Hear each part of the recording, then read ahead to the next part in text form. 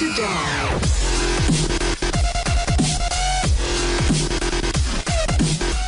Čus lidi, já vás tam u dalšího videa, tentokrát tady máme adventure mapu s názvem The Stanley Parable. Určitě vy možná znáte hru na počítač, prostě The Stanley Parable se to jmenuje, tak tohle je prostě mapa podle té hry.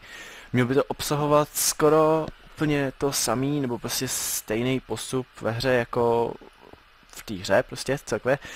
Kdo jste nikdo nehrál The Stanley Parable, tak já vám to vysvětlím, je to vlastně o takovým cápkovi, prostě o Stanleym, který pracuje v nějaký firmě a poslouchá jenom nějaký příkazy. No prostě jednoho dne najednou nikdo není ve firmě a slyší jenom hlas, který mu dává nějaký příkazy.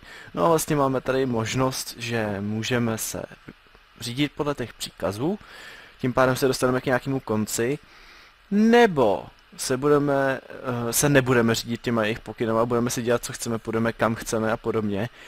Což bude taková crazy cestička, já se na to taky těším. To určitě taky zkusíme. A pak tady ještě třetí možnost, že se můžeme prostě jít kam chceme, takže můžeme třeba chvilku se řídit podle jejich těch příkazů a pak taky můžeme jakože i, ježišmarja, mám nějaký lagy, pak taky rovnou můžeme i nějak jít třeba kam chceme a podobně. No, koukal jsem, že ta hra má celkově asi 6 různých zakončení, takže jako já se fakt na to těším. Dneska určitě já se pokusím, že bychom mohli stihnout ty 2 zakončení, já aspoň doufám, že je stihneme. No a já mě tady nějak blbnou ty FPSka, to je tou mapou, protože podle mě tam nějaký jsou, jo, a už mi to najíždí, protože tam nějaký kraviny jsou určitě nějaký ty command bloky a podobně, no. Tak, co tady máme? Take me, rules, blablabla. Introduction, hello, I thank you, blablabla, downloading. Rules, takže první pravidlo, install, provide resource pack, to máme nainstalováno. Do not sprint, we can force you, nemáme běhat, no super. Do not break the map, jo, a nesmíme nic ničit na mapě, takže to tam hezky vrátíme zpátky. A turn sounds up, to máme, play on peaceful, to taky máme. Tak dáme se do toho. This is the story of a man named Stanley. Stanley worked for a company in a big building where he was employee number 427. Employee number 427's job was simple. He sat at his desk in room 427 and he pushed buttons on a keyboard. Orders came to him through a monitor on his desk, telling him what buttons to push, how long to push them, and in what order. This is what employee 427 did every day of every month of every year. And although others might have considered it soul-rending, Stanley relished every moment that the orders came in, as though he had been made exactly for this job. And Stanley was happy. No tak jak jsem říkal. Oh yeah. Jak jsem říkal, prostě mi tam říkali, že... And then one day something very peculiar happened. Something that would forever change Stanley. Something he would never quite forget. He had been at his desk for nearly an hour when he realized that not one single order had arrived on the monitor for him to follow. No one had showed up to give him instructions, call a meeting, or even say hi. Never in all his years at the company had this happened. This complete isolation. Something was very clearly wrong. Shocked, frozen solid, Stanley found himself unable to move for the longest time. But as he came to his wits and regained his senses, he got up from his desk and stepped out of his office. Tak, ale já teďko budu dát ty příkazy, no, vlastně, že, jak jsem říkal, prostě, že Stanley pracuje pro nějakou firmu, blablabla, a že najednou prostě se objevil v Stanley firmě a nikdo tady prostě není. Takže teďko budeme... All of his co-workers were gone. What could it mean? Stanley decided to go to the meeting room. Perhaps he had simply missed a memo. No, máme jít prej, že do téhle nějakého meeting roomu a že tady prostě nikdo není. Zjistil to, no super, zjistil to, ale bohužel fakt nic není. Ani v těch dispenzerech nic není, bože, nemůžeme jít brát. No, teďko uděláme jakože kolo... Hej, on tam fakt nic není. Uděláme kolo, že budeme se řídit těma jejich pokynama, takže dáme se do toho A jdeme, nebudeme běhat. Tak. Oh yeah. Fakt tady nic není. Jo, to mě napadlo. Já si stiším trošičku zvuky, protože pak nemůžu vůbec mluvit, protože mu to je strašně moc nahlas. Tak, dáme to takhle. Na 50%. Na sakra, mám zase ty lagy, bože. Já opravdu nevím, čím to je. Nevím, je to nějaký divný, tak já se za to omlouvám, že teďko mám takový lagy. Modrý sklo, nevím, co je za tím modrým sklem. No, nic, teď to řešit nebudeme. OMG! To se nedá vůbec nic hrát, takhle jakože. Bože. Tak, a jdeme dál. Už se nám to udělalo, tak, jdeme. When Stanley came to a set of 2 open doors, he entered the door on his left. Jo, protože když jsme přišli, tak jsme se vydali do těch levejch. Čekaj, by si to za náma měl zaklapnout. Tak ne, nevadí. Jdeme dál. A vidíte tam, že tam je nějaký i věci, takže když tak... No, nejde to otevřít! Bože, tak já... There was not a single person here either. Feeling a wave of disbelief, Stanley decided to go up to his boss's office, hoping he might find an answer there. No, takže ani v meeting roomu nic tady není, prostě. Já mám dojem, že tady měla být jakože tabule nějaká, no nevadí, jako s nějakýma věcma, že na tom bylo hodně obrázků nějakých, no nevadí. Tak jdeme dál. Oh yeah. Coming to a staircase, Stanley walked upstairs to his boss's office. Jo, a vidíte to, teďko můžeme se vydat buď tudy dolů, anebo nahoru, ale nám říkali, že máme jít nahoru, tak my jdeme nahoru, protože tohle je kolo, kdy posloucháme jich ty rozkazy, že jo. Tak. Nic to nedává, sakra. Stepping into his manager's office, Stanley was once again stunned to discover not an indication of any human life. Shocked, unraveled, Stanley wondered in disbelief who orchestrated this, what dark secret was being held from him. What he could not have known was that the keypad behind the boss's desk guarded the terrible truth that his boss had been keeping from him. And so the boss had assigned it an extra secret PIN number, 2845. But of course, Stanley couldn't possibly have known this. Viděli jste to, jak se tam objevil čudlík, to je hustý. Tak tato mapa se mi fakt líbí. Tak jdeme na to. Yet incredibly, by simply pushing random buttons on the keypad, Stanley happened to input the correct code by sheer luck. Amazing. He stepped into the newly opened passageway. Jo, hej, hustý se tady i odemknul. Prostě, že jsme sem přišli a Stanley byl prostě překvapený, že tady vůbec nikdo není ani v tom šéfovém pokoji, prostě nějaký týho kanceláři. A prostě byl tak překvapený a tak stisnul tady to tlačítko, prostě nezadal tam nějaký kód, slyšeli jste nějaký čísla, že jo? A říkal ještě nakonec, že prostě zadal tam ty čísla, aniž by ty čísla věděl, což bylo takový zajímavý, jaký vtipný, no. Takže jdeme dál. Nesmíme běhat, já furt běhám, to je strašný. Jo, tohoto je výtah. Deeper into the building, Stanley realized he felt a bit peculiar. It was a stirring of emotion in his chest, as though he felt more free to think for himself, to question the nature of his job. Why did he feel this now, when for years it had never occurred to him? This question would not go unanswered for long. Hustý. Něco, že si pokládal nějakou otázku, ale jako nějak jsem tomu moc teďko nerozuměl, takže bohužel vám to teďko nemůžu přeložit. No nevadí, jdeme dál. Furt je bedrock, takže nemůžeme ani nic vlastně ničit, no, to se dá dělat. A já jsem si hodil ještě adventure mod, takže taky tak. Mind control facility, takže jdeme tam. A mě se bohužel nenačily články. Ach jo. No to se dá dělat. Jdeme dál. A jsme tady, v nějaký té místnosti obrovský. Tak prosím, naštěte se články, bože. Tak já si hodím 9 článků. A super. No tam kousek, no nevadí, co se dá dělat. Takže asi máme ťuknout sem. The lights rose on an enormous room packed with television screens. What horrible secret did this place hold? Stanley thought to himself. Did he have the strength to find out?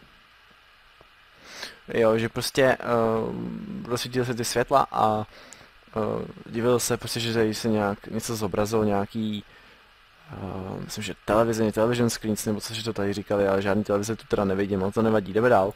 Now the monitors jumped to life, their true nature revealed. Each bore the number of an employee in the building, Stanley's co-workers. The lives of so many individuals reduced to images on a screen, and Stanley, one of them, eternally monitored in this place where freedom meant nothing. Jo, že se prostě jakože rozsvícejí televizní obrazovky, tak takhle se hezky rozsvítilo, jakože se tam udělali ty kvarcové bloky. To je hustý, tahle mapa se mi fakt líbí, to vám fakt doporučuji, mapu vám dám do popisu videa, to se fakt nezahrajte. This mind control facility, it was too horrible to believe it couldn't be true. Had Stanley really been under someone's control all this time? Was this the only reason he was happy with his boring job? That his emotions had been manipulated to accept it blindly? No, he refused to believe it. He couldn't accept it. His own life in someone else's control? Never! It was unthinkable. Wasn't it? Was it even possible? Had he truly spent his entire life utterly blind to the world? To bylo celkem zajímavý, že prostě Stanley, já už chci říkat Steve, Stanley si začal pokládat otázku, jestli opravdu jeho život je řízen někým jiným. A pak si řekl, že prostě, že ne, tak to není, on prostě je svobodný občan, nebo nějak nic v tom smyslu, že přece není možný, že by jeho život někdo kontroloval. Vůbec ho nikdo nekontroluje, když pořád jak to říct, vůbec nevím, jak se teďko vyjádřit. Vůbec není kontrolovaný, když mu někdo furt dává nějaký rozkazy samozřejmě, že jo. Takže dáme se tady nahoru. Fakt tato mapa se mi opravdu líbí, je to skoro úplně to samé jak ta hra. A ta hra opravdu se mi hodně líbila, to jako určitě si třeba i kupte na Steamu. The heart of the operation. Controls labeled with emotions. Happy, or sad, or content. Walking, eating, working. All of it monitored and commanded from this very place. And as the cold reality of his past began to sink in, Stanley decided that this machinery would never again exert its terrible power over another human life. For he would dismantle the controls once and for all. No, teďko jak si nevím, co máme dělat. Teď jako fakt nevím. 5. Teď fakt nevím. Co to sakra, jestli to máme projít? Máme něco ťukat? Tak schválně, půjdeme dál. Nebudu teďko na nic ťukat, když tak, kdyby náhodou, dneska nic nemá. Kdyby náhodou, tak se vrátíme a něco tam proťukáme, já teďko fakt nevím. Need input. Tak, co tu máme? Jo, oni říkali, že to mám vypnout, takže počkáme si, než se mi načtou FPS, což bude nějak za chviličku, mám 10, protože já nechci, aby se vám to sekalo, abyste to krásně viděli, že se tady teďko něco stane, že jo, tady to je hned na konci toho, možná už bude konec, já nevím, uvidíme.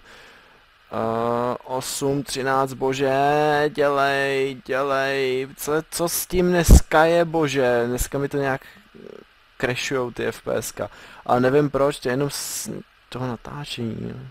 Je to divný, nevadí, jdeme na to. Co teď?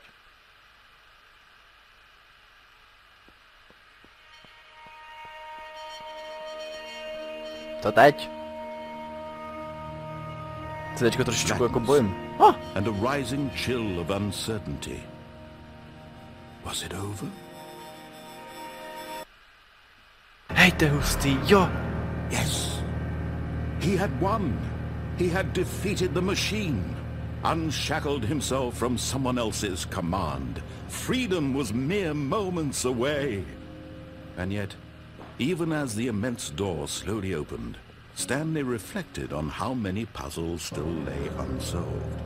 Where had his co-workers gone? How had he been freed from the machine's grasp? What other mysteries did this strange building hold? But as sunlight streamed into the chamber, he realized none of this mattered to him, for it was not knowledge or even power that he had been seeking, but happiness. Perhaps his goal had not been to understand, but to let go. No longer would anyone tell him where to go, what to do, or how to feel.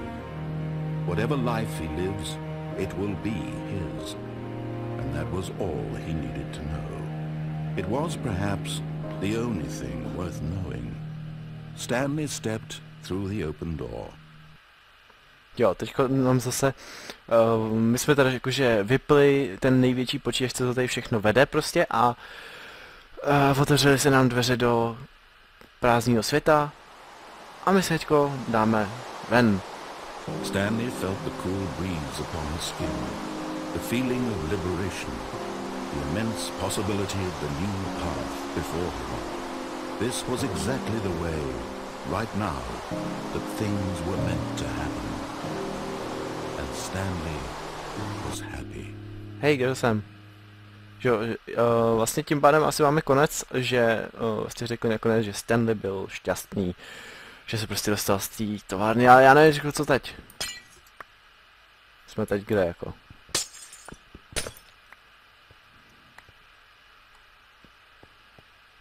Aha, no tím pádem. Dneska ještě uděláme to jakože bez pravidel, takže já se teďko na chvilku odmlčím a zahrajeme si to znova. OK, takže jsme zpátky a my si teďko dáme teda to jedno poslední kolo ne, tuhletu mapu bych chtěl ještě natočit ještě jednou, ale to bychom jakože šli s pravidlama i proti pravidlům, no prostě nějak bychom to tam jakože zamotali, aby jsme se dostali zase do jiného konce, takže má tady být celkem 6 konců.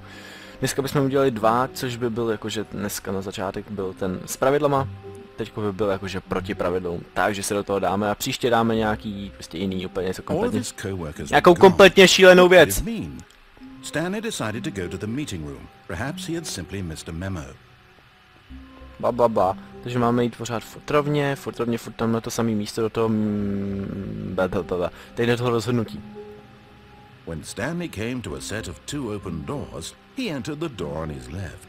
Máme vstoupit sem, ale my jdeme sem, my jsme hrozní kulišáci.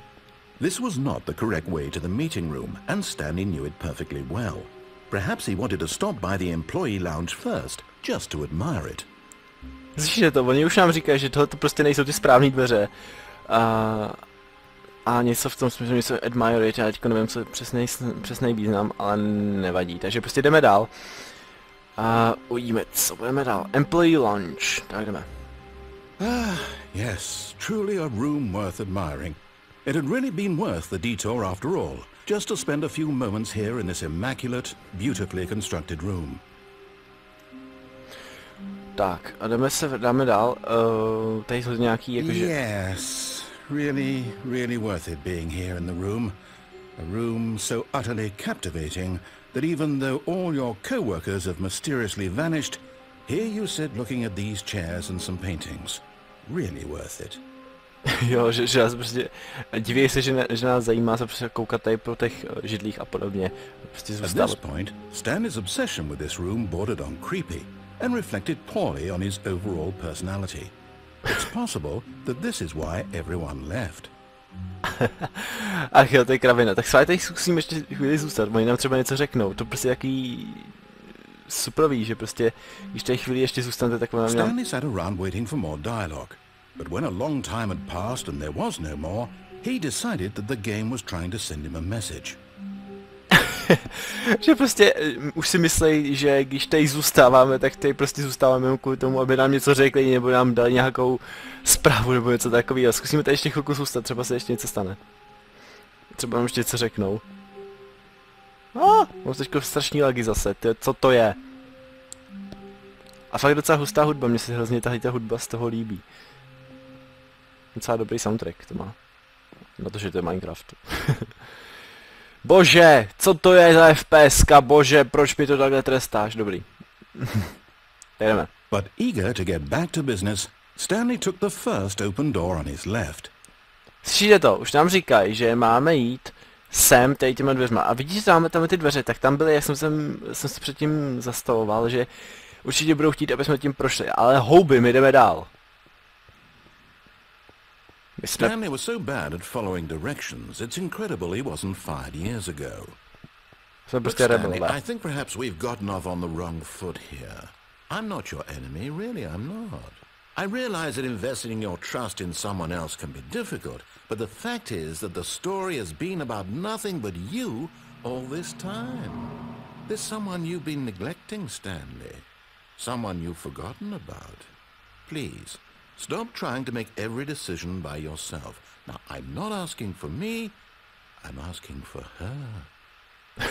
Už tam říkají prostě, prosím Stanley, už nedělej svá vlastní rozhodnutí a říct se našimi rozhodnutími, ale já jsem tady slyšel dungeon, takže já si hezky dungeon vypnu. Environment, friendly creatures, bloky, jo, to bychom mohli. Kašlu na to takhle, stačí? Doufám, že teďka vám budeme slyšet, co říkají. Kdyby náhodou, nevadí. Kašlu na to, já si to určitě nechám. Aby to náhodou neskazilo pocit ze hry. Tak, jdeme na to. Storage. Nebo je sklad.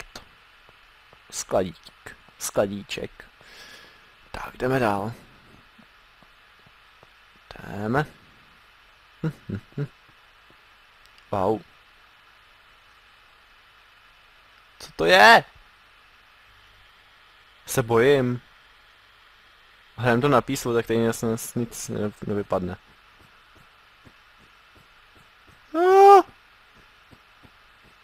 Taková tma. Stíkáte ze mě srandu, ne? Už tam skoro jsme. Oh my god. Stanley, you need to be the one to do this. To reach out to her. If you can truly place your faith in another, then pick up the phone. Nám teďko říká, aby jsme zvedli telefon. Ale ne. No tak fajn, no. Tak já ho zvednu. Oh, Stanley, is that you? Hold on, sweetie. Sorry to keep you waiting. I'm just pulling the bread out of the oven. All right. Okay, there we go. All right, now, I want you to come in and tell me all about your day. Gotcha. Oh, come on. Did you actually think you had a loving wife who'd want to commit their life to you? I'm trying to make a point here, Stanley. I'm trying to get you to see something. Come inside. Let me show you what's really going on here. This is a very sad story about the death of a man named Stanley. Cože, please press... Jak mám ťuknout na Ctrl Alt Delete, jo, tady mám teďko dát dobu, jak se to jmenuje, bože! Kudy? Stanley is quite a boring fellow. Hustý. He has a job that demands nothing of him, and every button that he pushes is a reminder of the inconsequential nature of his existence. Tak schválně, ježišmarja. Ťukáme na tohle? Look at him there, pushing buttons, doing exactly what he's told to do. Now he's pushing a button. Now he's eating lunch. Now he's going home. Now he's coming back to work. One might even feel sorry for him, except that he's chosen this life. Jdeme dál, zase ťukáme další. But in his mind he can go on fantastic adventures. From behind his desk, Stanley dreamed of wild expeditions into the unknown, fantastic discoveries of new lands. It was wonderful, and each day that he returned to work was a reminder that none of it would ever happen to him. Zase ťukáme dál. And so he began to fantasize about his own job. First, he imagined that one day while at work, he stepped up from his desk to realize that all of his co-workers, his boss, everyone in the building had suddenly vanished off the face of the earth. The thought excited him terribly. Zase ťukáme dál, bože, jak dlouho ještě budem ťukat? So, he went further. He imagined that he came to two open doors and that he could go through either. At last, choice. It barely lay behind each door. The mere things would mean something was almost to behold. Já mám takovej lag teďko najednou, blokama nebo taky nějakýma redstone, mám hrozný lagy.Ázní, tak jdeme ťuka dál. Co to je? As he wandered through this fantasy world, he began to fill it with many possible paths and destinations. Down one path lay an enormous round room with monitors and mind controls. And down another was a yellow line that weaved in many directions. And down another was a game with a baby. And he called it the Stanley Parable. You can say Stanley Parable. It was such a wonderful fantasy, and so in his head he relived it again, and then again, and again, over and over, wishing beyond hope that it would never end, that he might always feel this free. Surely there's an answer down some new path, mustn't there be? Perhaps if he played just one more time. Já mám dojem, že máme být za těma dveřmama, takže já s tom schválně zkusím potlačit. Máme mode 1. Bank. Mám dojem, že tady máme bait, ale nevím, proč mám takový dojem. Takže si teďko sem hodím hezky dveře. Zpátky, ještě tady jsou dveře. Ach jo. A... takhle ne, co? To asi takhle. Kašlu na to, dveře tam nedám. Asi hodím... tohleto. Hop, hop, hop. Ne! To je špatná barva. Špatný odstín. Ber to. A plesk. A gamen bude 2. Šup. A máme ťuka nadal. But there is no answer. How could there possibly be? In reality, all he's doing is pushing the same buttons he always has. Nothing has changed. The longer he spends here, the more invested he gets. The more he forgets which life is the real one. To jsem ťuka dal, bože, já už nevím jak dlouho. And I'm trying to tell him this, that in this world he can never be anything but an observer, that as long as he remains here, he's slowly killing himself. But he won't listen to me. He won't stop. Here, watch this. Stanley, the next time the screen asks you to push a button, do not do it. Fajn. Ťukneme to, i když to nemáme dělat. You see? Can he just not hear me? How can I tell him in a way that he'll understand that every second he remains here, he's electing to kill himself? How can I get him to see what I see? How can I make him look at himself? To je kravina. Ach jo, jdeme dál. I suppose I can't, not in the way I want him to. But I don't make the rules. I simply play to my intended purpose, the same as Stanley. We're not so different, I suppose. I'll try and veil this to him. I'm compelled to. I must. Perhaps, well, maybe this time he'll see.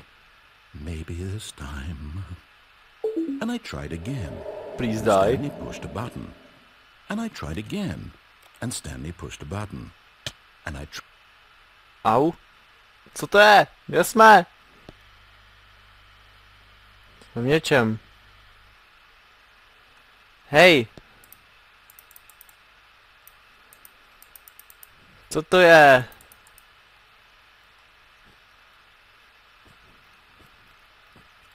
Schválně si dáme... Omega, cože? Tak dáme mode 1.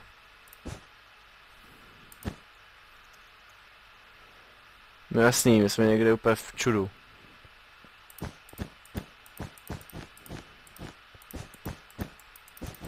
Prostě už se nás tak naštvali, že nás toho jakože vykopli, no. Jednoduše. No nic, já doufám, že se vám tohle adventure mapa líbila. Určitě z toho natočím ještě druhý pohled, nebo třetí pohled možná ještě, nebo já nevím, jak to, podle toho, jak to stihneme. No, že druhý pohled bude v tom smyslu, jako, že budeme se řídit jejíma pravidlama a pak najednou prostě změníme kurz a nebudeme se řídit jejíma pravidlama. A pak obráceně, že se zase nebudeme řídit pravidlama a pak zase jakože jo, podobně, prostě nějak to spolčíme, nebo až to říct, uděláme si to takovou patlaninu a dokončíme všech 6 konců prostě doděláme, já se na to těším. Doufám, že tato adventure mapa se vám fakt líbila. Mně se teda očividně, jak vy můžete vidět, mně se opravdu líbí. Nevím, jak vy na tom jste sakem anglicky dost jako celkem. A nebo aspoň tím, jako nevím jak vy, ale no, tak já se na vás těším asi u dalšího videa, já nevím, co k tomu už jiného říct. Pokud se vám ta adventure mapa líbila, z které ještě natočíme další 2 videa určitě. Takže pokud se vám to líbilo, tak určitě zanechte like, nějaký ten komentář mi tam dole nechte a těším se na vás dalšího videa. Čus!